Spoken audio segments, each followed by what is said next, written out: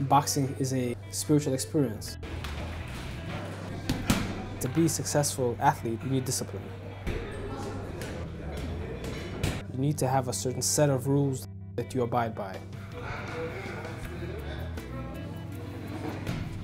Boxing is not a team sport. If anything happens to you in a ring, you can't take a timeout, you can't take a break. A teammate can take a spot for a minute.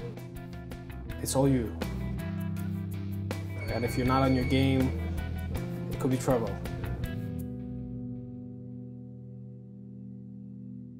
I was born in Odessa, Ukraine, and my family immigrated to Brooklyn, New York in 1991 when I was 9 years old. My family came here during the wave of Russian Jewish immigration in the former Soviet Union. And it's the first time in my life that I've seen certain blocks that were predominantly Jewish, and it was really new to me. I started learning about Judaism, and I felt that it gave me strength and inspiration and encouragement in my boxing career.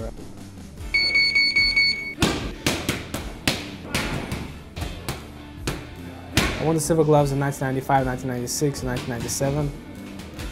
I won the Junior Olympics in 96 and 98. I won the US Nationals, turned pro in 2001. My professional record is 35 wins with 1 loss.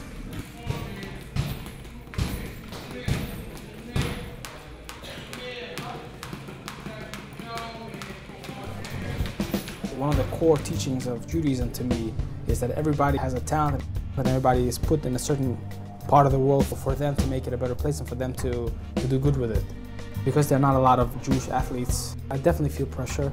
It's irresponsible to say that you don't feel pressure, and I understand that I have a certain level of responsibility. One rabbi told me God loves nothing more than hard work.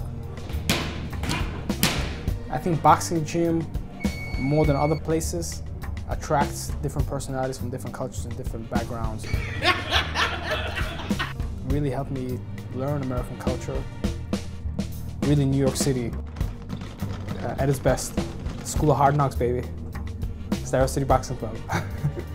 My name is Dmitry Salita.